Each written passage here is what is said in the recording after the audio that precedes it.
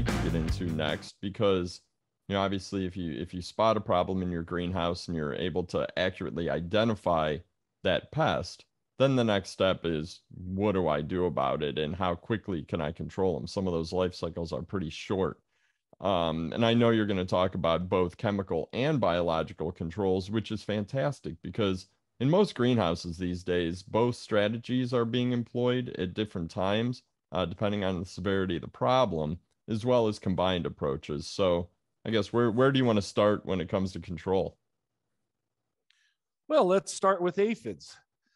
So for aphids, there are several biological controls out there in the market, one of which is Botanigard, a fungus that eats on the insects themselves.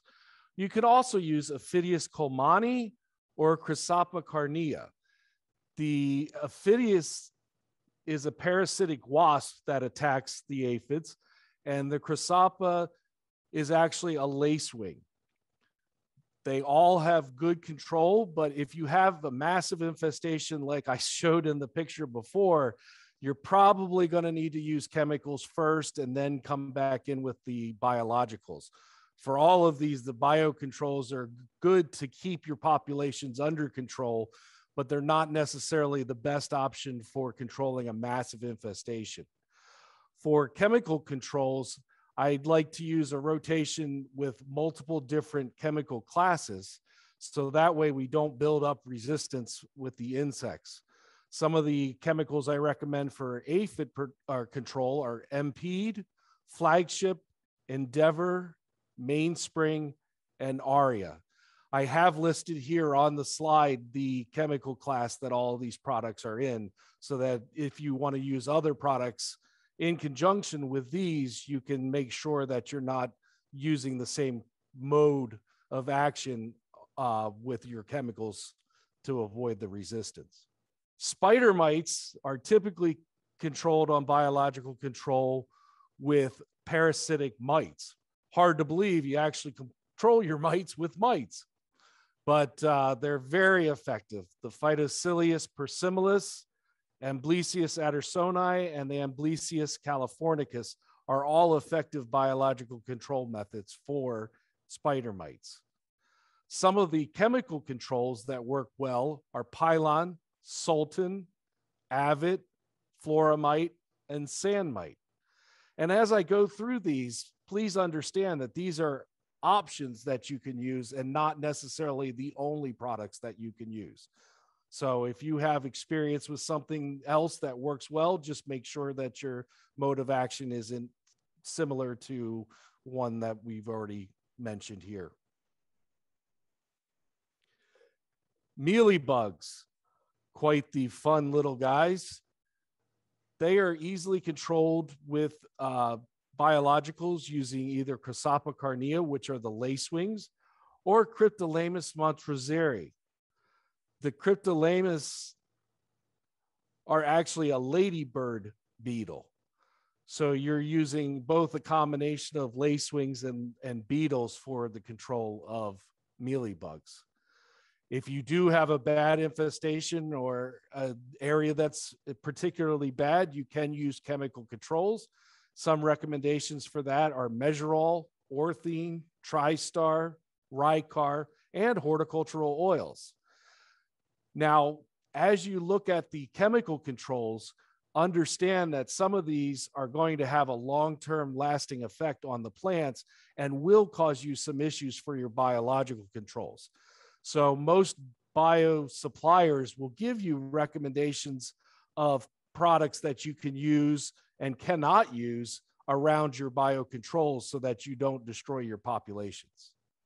Whitefly, one of your most common poinsettia issues, but can also be an issue on foliage crops. Some of the best controls for biocontrols on whitefly are Incarcia formosa, Eretmoceras eremicus, and Amblysius swirsky. The Incarcia and the Eretmoceras are both parasitic wasps, and the Amblysius swirsky is a parasitic mite. Some chemical controls that work well are Avid, Tristar, mainspring, Contos, and Altus. For thrips control, we have several biological options as well. Aureus laevagatus, Amblysius cucumaris, and Amblysius swirsky. Aureus is a voracious bug that will eat up your thrips, and the cucumaris and swirsky are both mites, as we discussed before. Some of the chemical controls that you can use are Contos, Mainspring, Measurol, and Overture. And as you look at these chemicals that have been recommended, you'll see some overlap for some insects that it will control both, for example, thrips or whitefly. So your applications can be dual purpose when you're making them.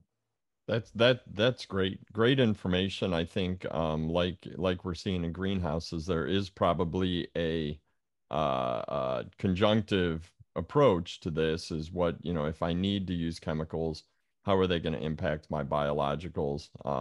And if I need to establish the biological populations, what do I need to be beware of from some residual chemical effects, like you mentioned? And that's very, very good information. I think what I've learned in looking at biologicals over the last couple of years is that the biologicals companies have a very good handle on what products, what chemical products should be recommended when you're using biologicals.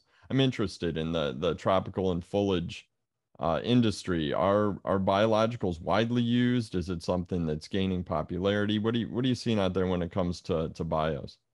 Yeah, bios are being used quite extensively on the tropical side, the foliage side. With the longer grow times that we have on foliage crops, establishing a beneficial insect control method in your plants really does give you a lot of good control. So I really highly recommend on using bios to start off with, but then you need to keep scouting your crops to see any hotspots that you may need to come in with chemicals to take out.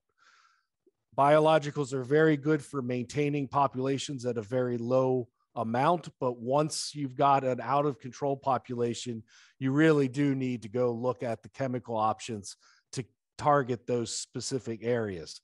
But scouting is the most important thing that you can do for making sure that you get these hotspots under control before they explode into a widespread population through your products.